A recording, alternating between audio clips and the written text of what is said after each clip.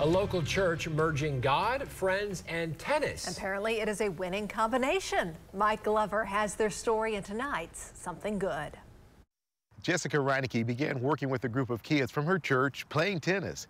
11 years later, they're now one of the best teams in the country and national champions. 1, 2, 3, BCC! Jessica was a standout tennis player at OU and was looking for a way to share two of her passions. And we wanted to take some kids out after church, teach them a sport, and fellowship together, share God's word. And what started out with 10 to 15 kids has really grown. So we support 52 kids right now, year-round. Jessica says 70% of the kids on the team would not be able to play tennis due to finances, but they seem to have found their passion. I spend most of my time after school just playing tennis.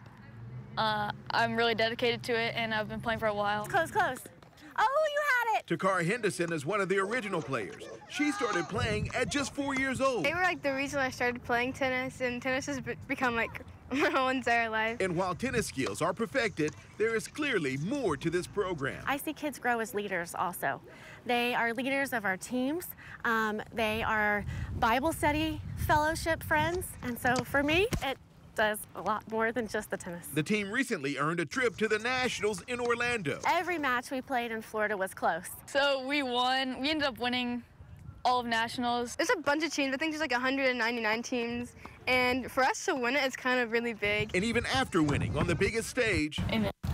The team has not lost sight of the big goal. And I hope they grow in their faith as they grow in their tennis. Now, the team is always looking for support. We'll have a link with this story on our website on how you can do that. Instilling passion in kids, that is something good. I'm Mike Glover for Oklahoma's Own.